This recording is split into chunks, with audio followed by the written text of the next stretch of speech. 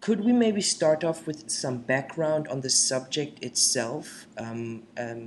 Seeing that you are yourself, you have a scientific background in physics and chemistry, and maybe you could go on, tell us a bit about this topic from the scientific perspective. Sure. Science, I guess, is as old as mankind is. And in ancient times, science and religion kind of got intertwined one with another. And in 1629, Edmund Halley, who was then a well respected scientist, had the idea that Earth might be hollow. And he, published his ideas and he made drawings and got a lot of people to consider the possibilities. And religion really didn't have a problem with it because the scriptures say that the 10 tribes escaped into the earth and that they will come forth sometime in the last days. But then science began to mature and to say things that maybe didn't agree with the church. And so science and church kind of went their separate ways. And in the 1960s, we had Marshall Gardner, who came along and he actually patented the idea of a hollow earth. And he was kind of labeled as a person who lacked sanity. And we also know that in 1926, Admiral Byrd flew across the North Pole at a very low altitude, some say around 2,500 feet, which is almost impossible in those kinds of visibility conditions. You really, really have to be a skilled pilot to be able to do that, but it appears that he did it.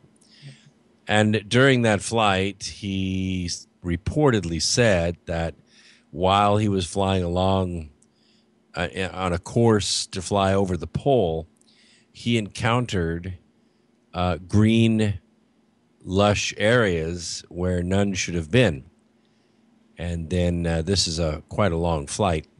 Flew all the way back and made his rendezvous, and then 3 years later flew over the South Pole. Didn't have the same report, but he nevertheless accomplished both and lived to tell about it. The interesting thing is that it kind of backed up Edmund Halley's idea that the planet might be hollow.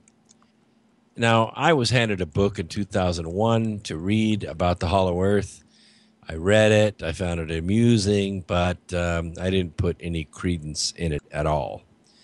Then in 2004, my co author and I started writing a 4-book series called The Arc of Millions of Years. And it published out, and the first book became an Amazon bestseller, which we were very pleased with. The second book, the subject of a hollow Earth, came up, and I said, "Well, I'll do some research of my own and see what I can dig up," and started accessing satellite data, seismographical data, oceanographic data, some maritime logs, and I found that there was enough evidence in just that short survey of just a few months to call into question the classic idea that Earth is, a molten ball floating through space and we just live on it, on the surface on tectonic plates. And, there are other universities that it turns out. Stanford University has a very aggressive department that's looking at planetary core geology, as is MIT, Harvard. And then a paper was published by Washington University, a professor named Dr. Y. Sessions and his grad student team went through 600,000 seismograms, and they turned it into kind of a computer model of what the readings said. And from that, they determined that there was another ocean of water underneath the crust. So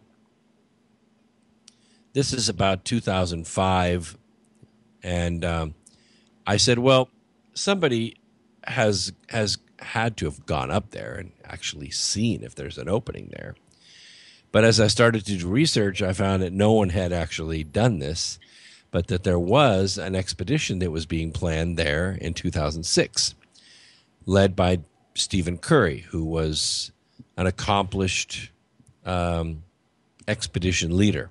So you mean in all this time, if I may interrupt you, because this sounds very interesting, it seems like we have journeyed everywhere on this planet, but we have never really actually looked at the tip of our Earth? That's correct. That's correct. And this area that we're talking about going to, up until 2008, was covered in ice year round. But in 2008, a very large piece, about half the size of the state of Pennsylvania, broke off and floated away. And it opened up this area for the first time to visit by sea, by the water. And so it became interesting, very interesting to me.